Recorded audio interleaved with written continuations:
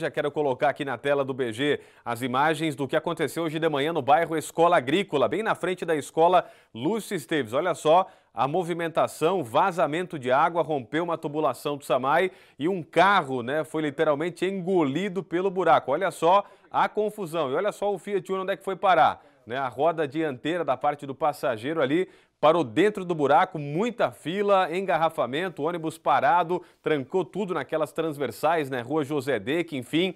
E olha a confusão, por causa de um vazamento, o asfalto cedeu, o motorista foi passar na hora e o buraco acabou engolindo o carro. Vamos trazer imagens aqui do Adriano Raulino também agora desta manhã, a movimentação já ali ao longo da manhã, o Samai trabalhando, o trânsito ainda bastante conturbado, bem próximo do Sedup, região muito movimentada ali da Escola Agrícola, principal Rua do Bairro, Rua Benjamin Constante e o Samai trabalhando no local. Olha só o tamanho do buraco, virou uma lagoa ali por causa dessa situação e, claro, principalmente a cena inusitada de hoje de manhã daquele carro engolido pela cratera. Vamos ao vivo para lá, o Estevão Limana está me chamando já lá exatamente desse local onde aconteceu tudo isso hoje de manhã, ali por volta de quase 8 horas da manhã. O que você tem de informações? Como é que está a situação de momento? O vazamento já foi consertado, o trânsito está normal? Como é que está aí, Estevão?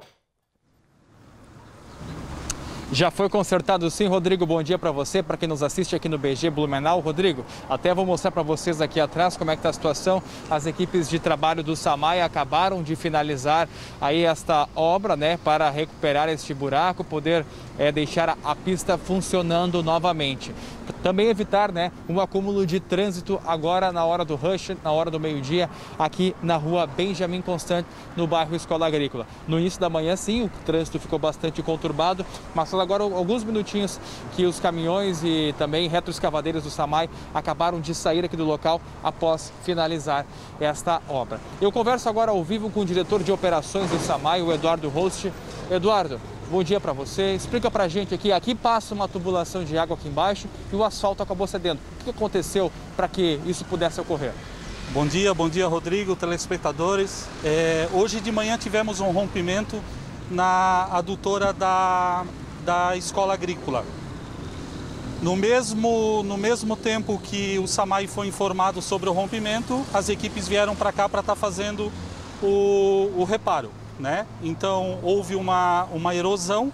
Essa erosão ela é causada justamente pelo rompimento ali, pela forte pressão da água. Então foi feito o conserto e hoje ali pelas 11h15 a rede já estava em carga. Cerca de 900 casas, residências aqui da região acabaram ficando sem água, mas já foi restabelecida essa ligação? Já foi restabelecido, é uma quantidade pequena de unidades consumidoras devido aos registros que a gente tem para poder estar fechando e poder estar fazendo manobras no nosso sistema de abastecimento. Ok. Eduardo, a gente viu que hoje pela manhã acabou que bem neste local que um carro foi engolido pelo asfalto. Esse condutor do Fiat Uno teve prejuízos. Com quem que vai arcar com essa conta? Vai ficar com a prefeitura, com o Samai? Como fica a situação? No mesmo momento que foi feito, que ocorreu o acidente, ele foi fazer o boletim de ocorrência.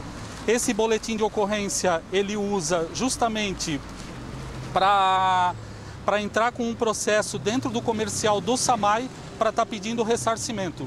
Todo e qualquer ressarcimento feito em relação ao dano causado por alguma intervenção do Samai é ressarcido ao proprietário. Ok. Eduardo, obrigado pela participação no Balanço Geral. Rodrigo, a gente volta com você aí então, com duas notícias boas então.